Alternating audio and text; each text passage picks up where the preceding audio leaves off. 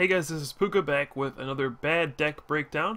This time around we're going to be doing my surprise deck, which is actually my favorite one. As you can see, we have 1, 2, 3, 4, 5, 6, 7 different types in this deck. So it's going to be a lot of fun. And well, let's just jump right into it.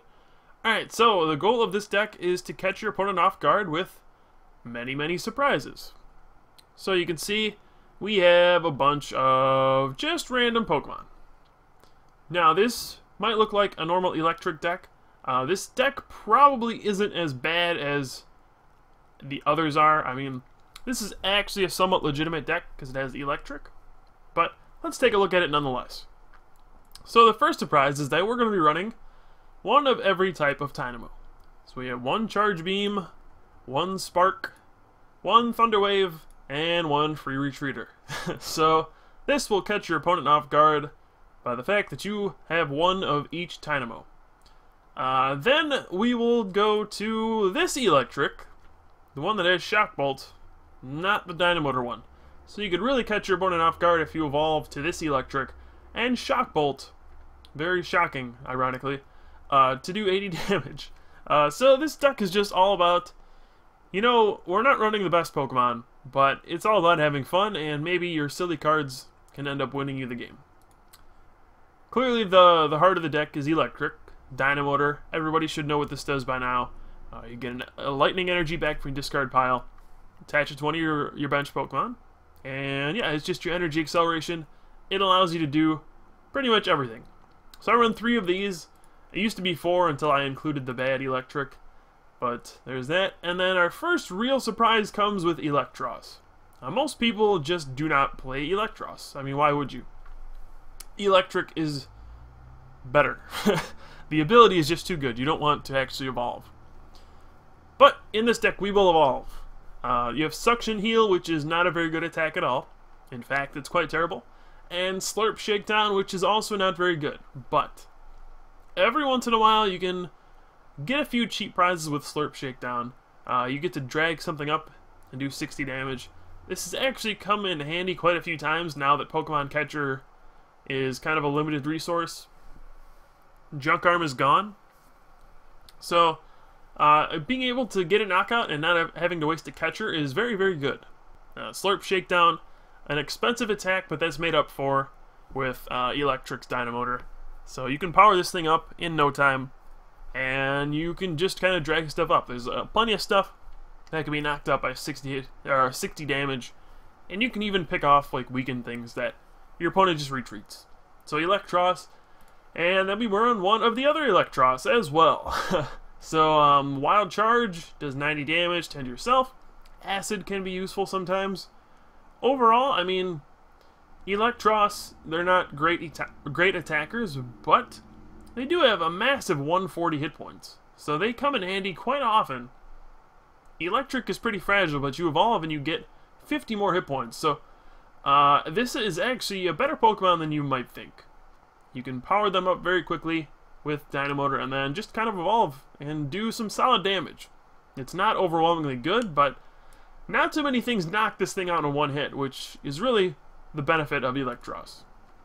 So there is our whole Electros line. I've added basically just one of every single thing that this line could have. There's 4 different Dynamos, 2 different Electrics, and 2 different Electros. And we got them all. So let's move into, I guess, the attackers or the tech cards, however you want to view them. We have Shaman EX. Just Revenge Blast is very good. You can always catch your opponent off guard. Once they've taken 5 prizes, Revenge Blast actually does 180 damage, which is enough to knock out any EX. We have V-Create Victini, just gives you another type, gives you a quick attacker for 100 damage. So there is that. It can knock out things like Registeel EX, which are very potent against electric decks. Then we have Thundurus. He's a mean-looking dude. Really, this is just here for charge, give you a quick attacker. He's really not that much of a surprise, but most people have moved on to Zekrom at this point, so I said nuts to Zekrom, we're using Thundurus. Then we have Mew EX, which just, you never know what's going to happen with this thing. Versatile, it allows you to copy pretty much Allows you to copy any attack in play, not pretty much, every attack in play. So, who knows what you can do. With Mew, I run this instead of Mewtwo, because this is cooler. Terrakion, of course, is a big attacker in the format. It can knock out Darkrai's and that kind of stuff. So this is pretty straightforward. Just drop it down and retaliate for a knockout. We have Rayquaza, which I have just added to this deck. It gives you coverage against Dragon-type Pokemon. And it's kind of a surprise to have that in your deck because, well, Dragon Ball just came out. Then we have Bouffalant to Revenge. This just gives you a colorless attacker. It does 90 for 2, which is actually still very strong. I feel like Bouffalant is a very underrated attacker still. Revenge isn't the greatest, but there are plenty of situations where just doing 90 can help you out a lot. And then we have one of the other Bouffalant as well with Goldbreaker to just kind of round out our surprise attackers here. Boofer, of course, is a very good ability, and Goldbreaker is very good against EXs. So these are all of our surprise Pokemon that we have. As you can see, there are plenty of options for attackers. We have 1, 2, 3, 4, 5, 6, 7, 8, 9, 10 different attackers at any point. You couldn't attack with all of them. Oops, sorry, I forgot this electric. So that makes one more attacker. Alright. And you could always just attack with the electric ball as well. So those are all of our attackers for this deck. As you can see, you have plenty of options to work with. The trainer's not too special. We have 3 level ball. That will help you search out your Dynamos and your electrics. Nothing too fancy there. I play 1 plus power to catch people off guard, because this is not a highly played card anymore, now that Junk Arm is gone. Plus power, it can still do a lot of damage though, maybe retaliating against a Darkrai with an Eviolite, or, you know, even just, you'd be surprised how often 10 damage comes up. I've won a couple games with the plus power already. We have 4 Pokemon Catcher. Ooh, let's get the gold one in here. 4 Catcher, standard in pretty much every deck. Every competitive deck is going to run 4 Catcher pretty much. It's the best trainer we have. We have 1 Super Rod. This is my biggest surprise of all. It looks like an EXP share, actually a Super Rod. This is a glitched card from Dragon Vault that they just kind of screwed up the art on. So it has the art of EXP share, but it's the Super Rod. So it's a Super EXP share rod thing. Anyway, so we have that just to get some Pokemon back, to get your surprises back. And then we have 3 Switch, which is pretty standard. Switch is just kind of necessary with the electric, has 2 retreat costs, so you need to play those. 1 Tool Scrapper as a surprise as well.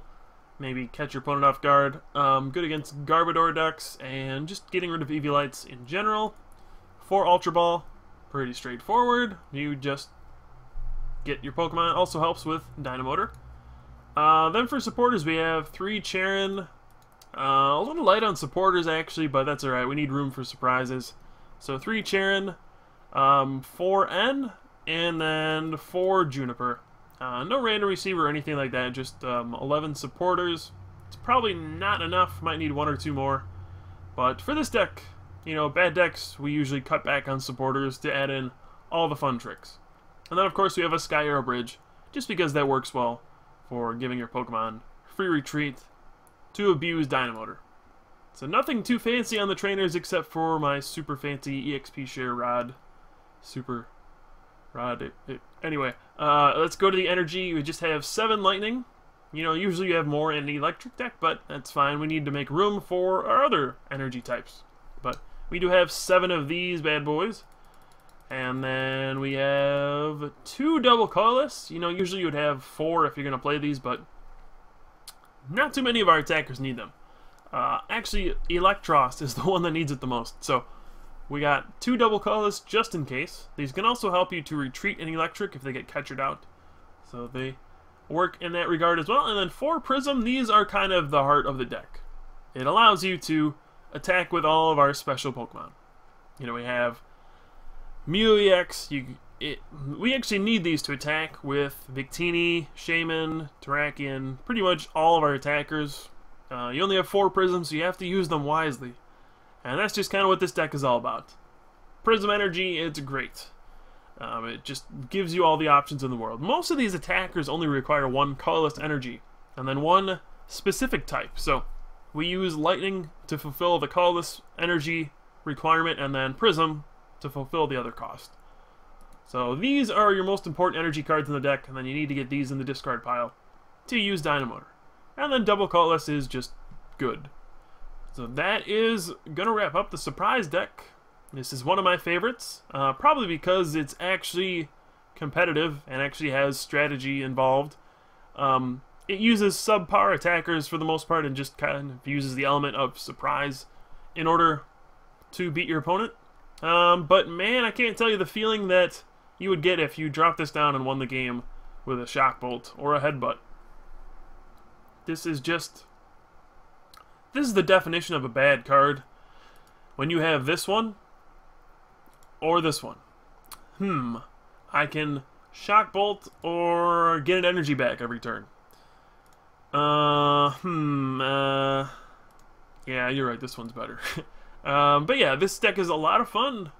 You should try it out sometime. It's not as good as the normal electric decks, but you'd be surprised how often you can catch people off guard with just Electros or Boufflant or Shaman. You know, you can win a lot of games just by doing goofy stuff.